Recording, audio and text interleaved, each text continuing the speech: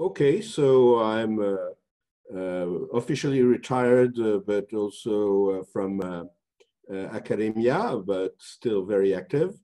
And indeed, I will present a project that we have been running in this beautiful institute that you see here for the past 5 years, 4 or 5 years.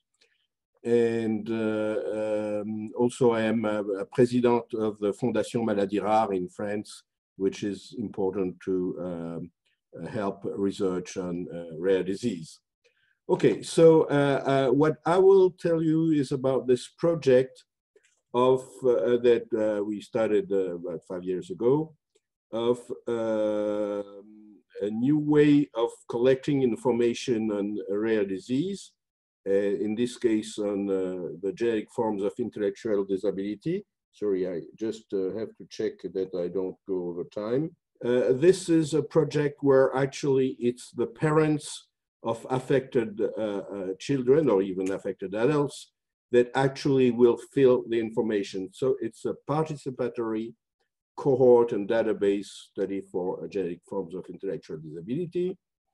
And here are the people involved, and mostly Florent Collin, who has been the manager of the project since the start, but also a very important collaboration with a very well-known clinical geneticist in Nijmegen, David Koelen and Tjitske Klefstra, and this was very important for us to get actually cohorts of families who are willing to answer the questionnaire and to let us analyze the results.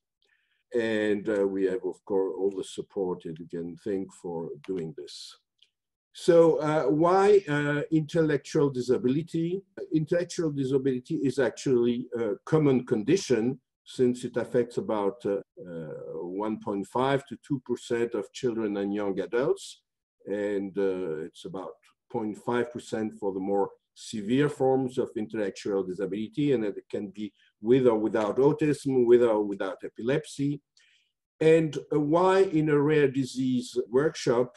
Because in fact, now, thanks to high throughput sequencing and all the genomic tools we have now, we estimate that about 50 to 60% of the case of people with intellectual disability, there is one major genetic cause. But actually, it's now one evaluate that maybe 1,000 different genes or copy number variants can be, when mutated, be responsible for intellectual disability. So in fact, it is 1,000 rare disease, and the number is increasing because I think every month there are 2 or 3 more genes implicated in intellectual disability or autism or epilepsy, etc. So that means that there is in general very limited information on the clinical aspects, the comorbidities, and the natural history. In many cases, this has been described only for a few patients at a given time in the first publication. Even if there are a few more publications, you don't have really data about the natural history and comorbidities and what are the meaningful medical problems linked to this intellectual disability or behavioral problem. So how can we efficiently build cohorts of patients and obtain sufficient and thorough data to identify the information of medical interest? So, of course, in general, when you say that there should be database made by specialists, by MDs, by academic specialists who are interested in the condition. But remember, it is 1,000 different diseases. And of course, these, if they are done, will be accurate with respect to mutation description, clinical description, related to the main known manifestation. But the academic specialists are very busy, and often they see only once or twice the patient. They don't follow the patient after that, especially in intellectual disability, where you don't have a very specific treatment that you need to go to an academic center to have this treatment. So it's more the GPs or the child psychiatrists or neurologists or educators and the parents who follow the patients. But all these professionals have little incentive to spend time to fill lengthy questionnaires. And I'll just very quickly give two examples.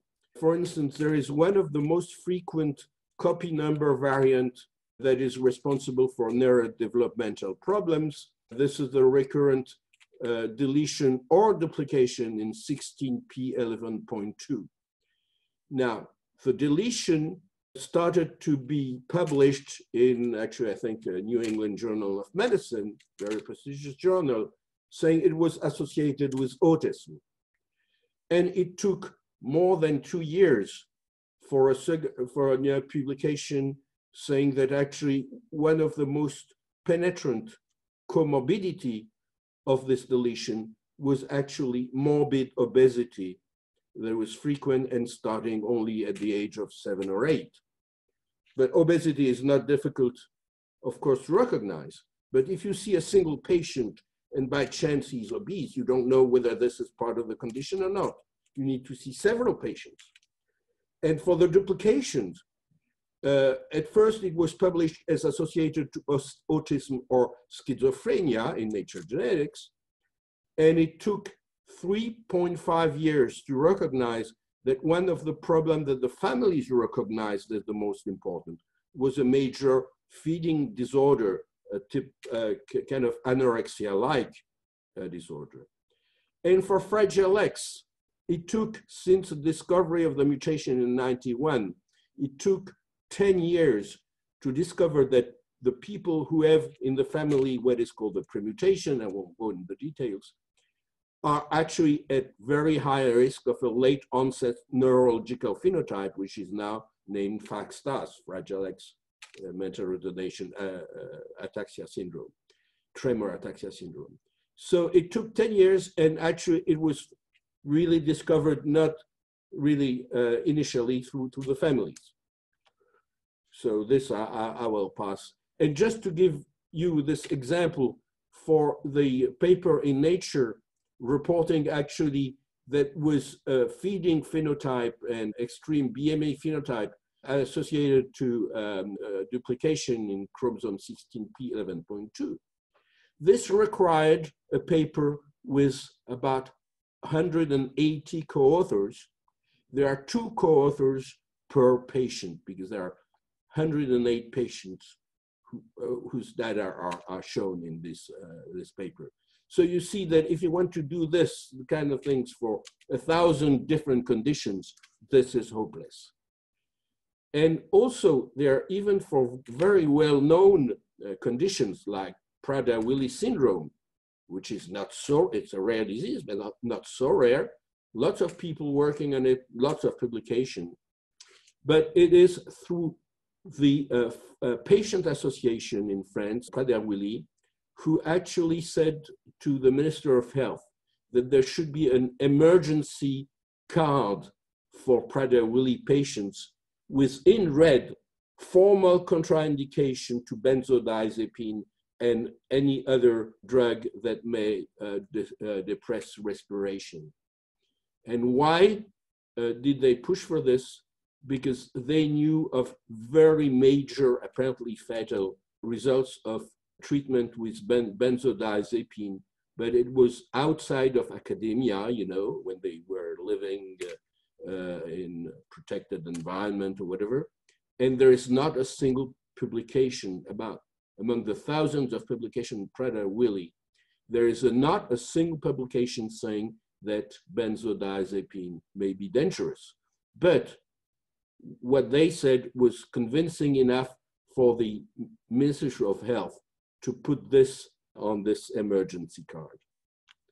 So the objective of our project is to collect longitudinal health data on these many forms of intellectual disability through direct internet precipitation of families. They answer to a structured multiple choice question on internet. And there are also 5 open answer questions concerning major health and quality of life problems. The questionnaire is currently in 5 different languages: French, English, Dutch, German, and Portuguese. The website is for the moment only in English and French. And we can also, if necessary, elaborate some more specific question. And it allows professionals and family, or this is the hope, to access de-identified statistical analysis. Actually, it is already done for some of the larger cohorts. And so what we want to have is novel and medical significant knowledge that can be translated in improved personalized healthcare.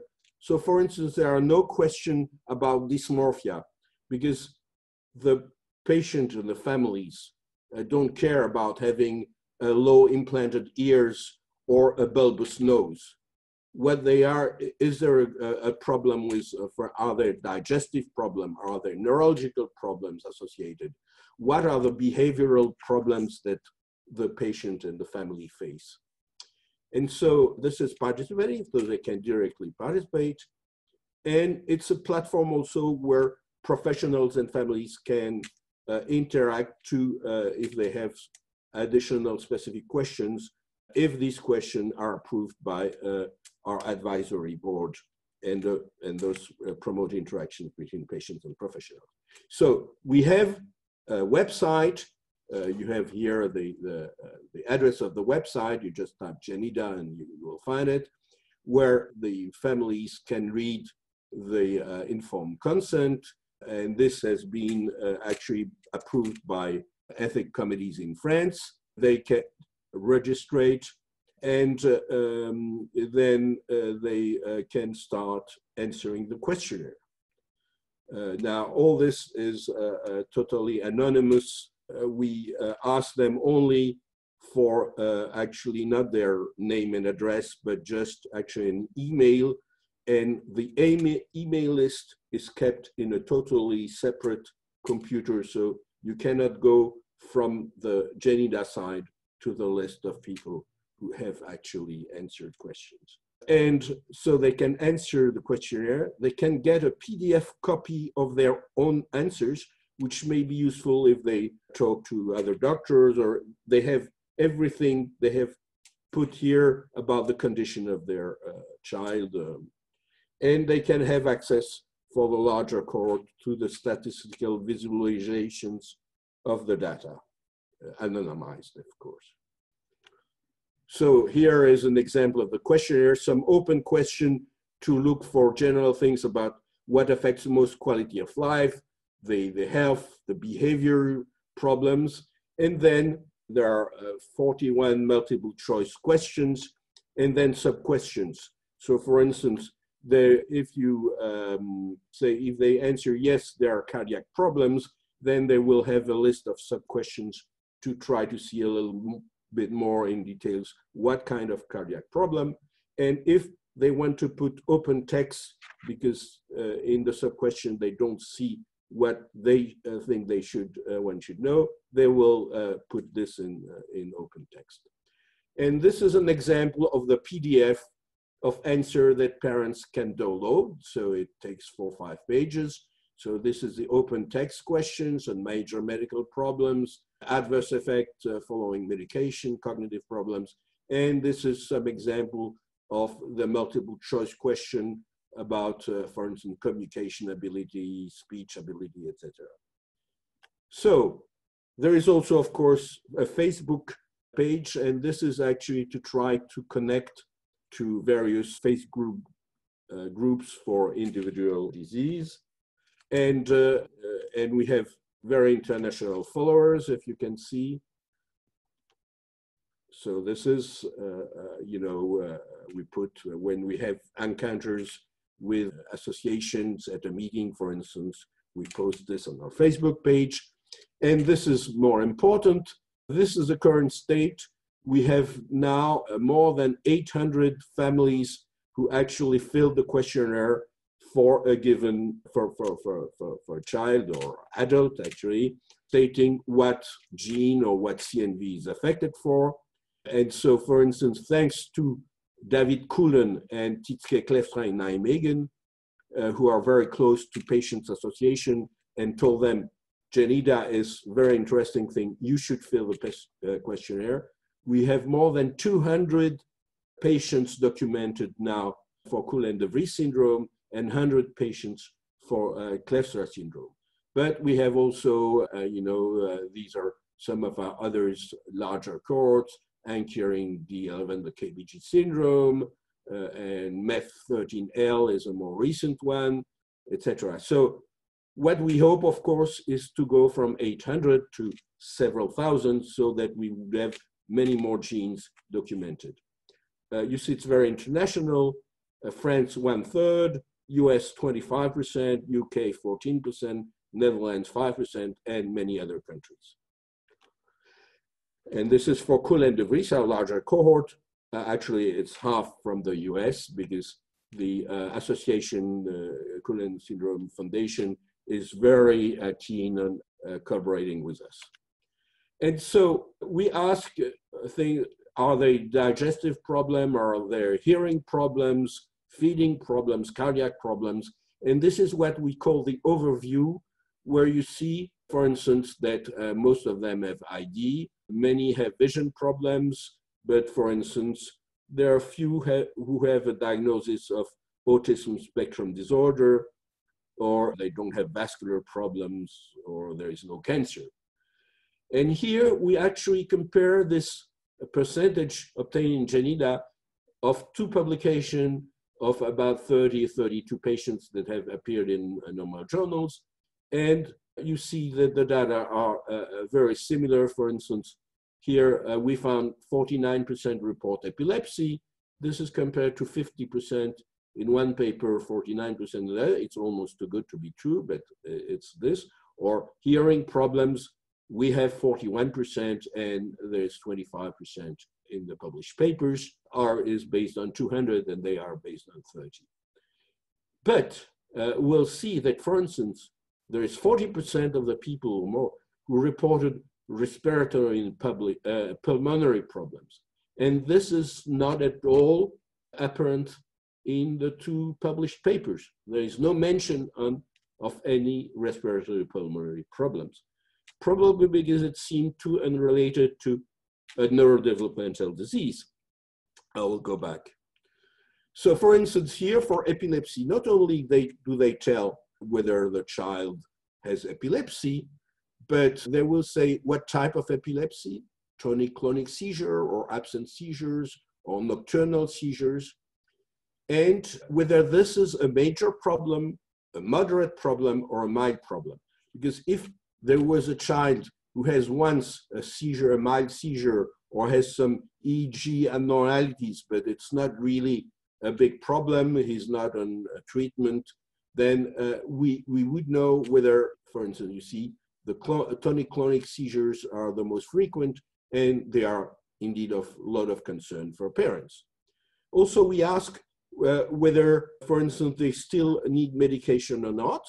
And so we see that about 20% had been medicated, but did not require constant medication. And here only 4 parents reported pharmacoresistant form of epilepsy.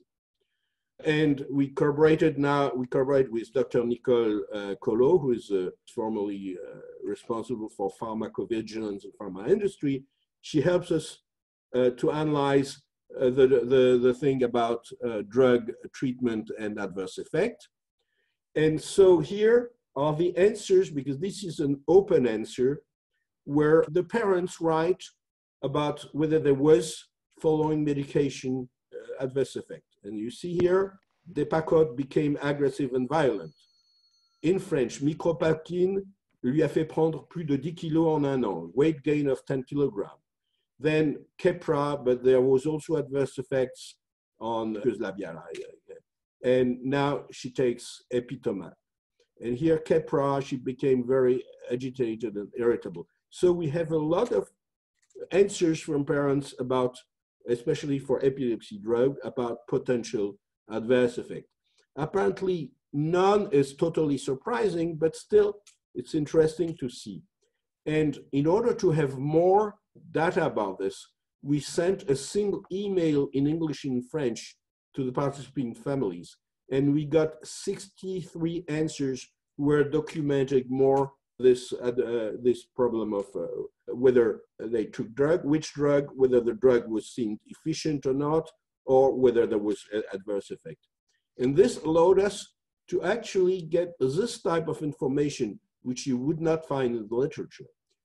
And you see, for instance, that these are the two most prescribed drugs, levetiracetam or Keppra or valproate. And in dark green, it's whether they were thought to be good, efficient or not. So you see that most of seem to be efficient.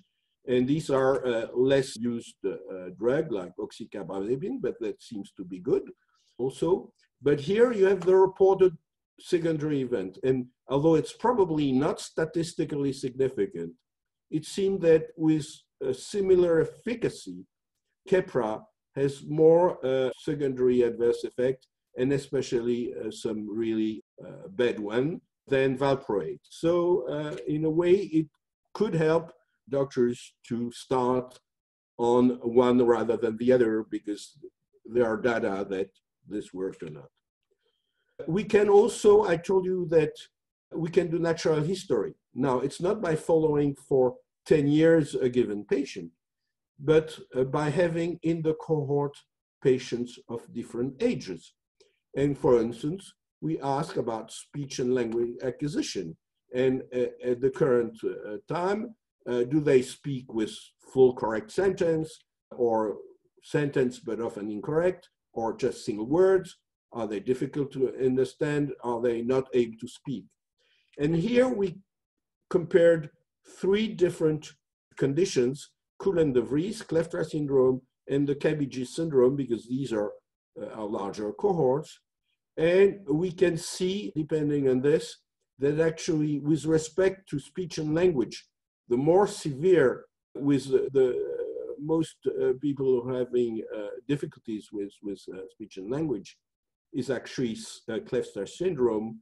The milder one is KBG, and Coulon-de Vries in the middle. But we can see that, let's say, about 50% of the KDVS patients end up with having language communication about okay. Okay, and here is age of first word. This confirms that indeed Kleefstra syndrome is the most important. And especially here, I think it's interesting that we ask the question, can they be understood by the family, or can they be understood by somebody foreign to the family?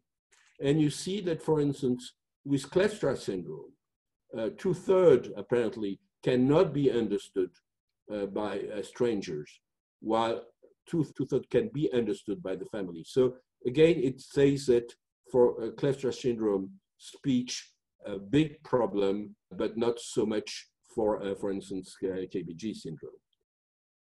And here about behavior, we can compare for the 3 whether impulsivity as a problem. For instance, it seems to be in KBG syndrome, but not at all in KDVS. Aggressiveness does not seem too much, but maybe in Kleefstra syndrome, yes. And so we can start to have data on behavior. And I will finish very quickly the respiratory pulmonary problems. This is interesting because, as I said, it's not reported in a published paper. 40% of the parents report this, and they reported asthma, also laryngomalacia, tracheomalacia. This was known. They thought that pulmonary problem was a problem in 30% of the cases when they have it.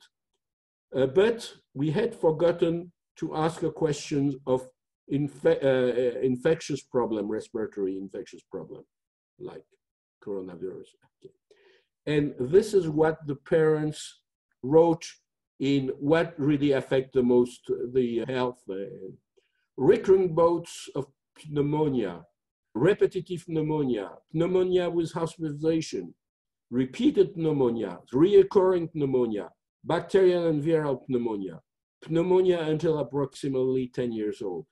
Now, nobody had ever published anything about this, but David Cullen actually found examples that indeed Yeah, this was true. So this is an example that we can really find through parents' participation things that were not known previously.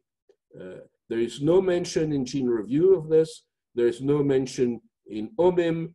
It's actually briefly cited in a unique guideline. Repeated infection, including chest infection, are often troublesome, but it's not documented, you know, it's just a word. And we have an advisory meeting that takes place every year at ESHG, and with about 30 colleagues from 10 different countries who participate to this. And I thank you, and I'll stop there.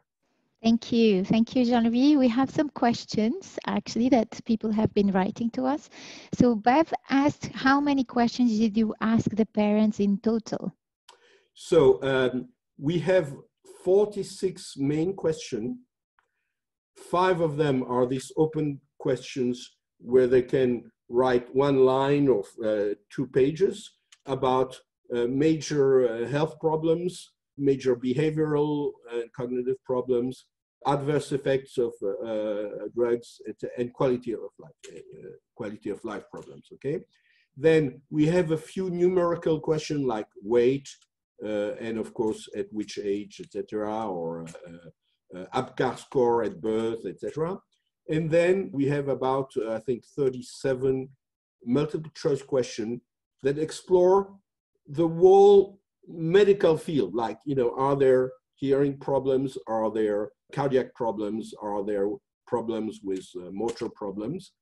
And if they say no, there is no other sub-question. If they say yes, we will then propose various options for cardiac problems or various options for kidney problems. And they can always write a complement open text, which can be very useful. Very good, thank you. I think that answers the other question that was asking if you explained respiratory and pulmonary problems. So you say you provide different options once they select that. Yeah, exactly. Okay, Lara says, it seems to be a pretty long questionnaire to go through for carers. If we were to encourage our parents and families to take part, what would be the 2-3 key points to highlight to them so to convince them to participate? Yeah, okay, actually, we have exactly the data because we know, and this is actually on the PDF, at which time they answered the first question, and if they answered the whole thing, at which time they answered the last question. They can do it, they don't need to answer all questions, they can do it at 2 different times. They can go back. For instance, if they say the child at the age of 4 had no epilepsy, but at the age of 5, he started to have epilepsy, they can go back and say now he has epilepsy. We will know that in 2018 he didn't have epilepsy, and 2019 he had. Now, we can see that it takes about 1 to 1.5 hours for each person. Now, of course, if they want to look for all the drugs, we have some adult patients, and if they want to search for all the medical problems and drugs, some probably spend 2 or 3 hours. But most of the people, it's multiple choice question. If there is no cardiac problem, there is no sub-question. And did you commission a software program, asks Bev, or did you use an available software to? No, we commissioned because we at least didn't find anything that would, and also about the aspect of anonymous, etc. So this has been, we have been very keen on, so it was developed in-house. Great, thank you. I think, Ruth, you have raised your hand. You had a question, maybe? Let us know if yes. If not, I think you've addressed actually the other questions of the duration. So thank you so much. And if people are interested, they can write me an email, and I can give them more. And of course, look at the website. Thank you. Thank you so much, Jean-Louis, for being with us. And we will be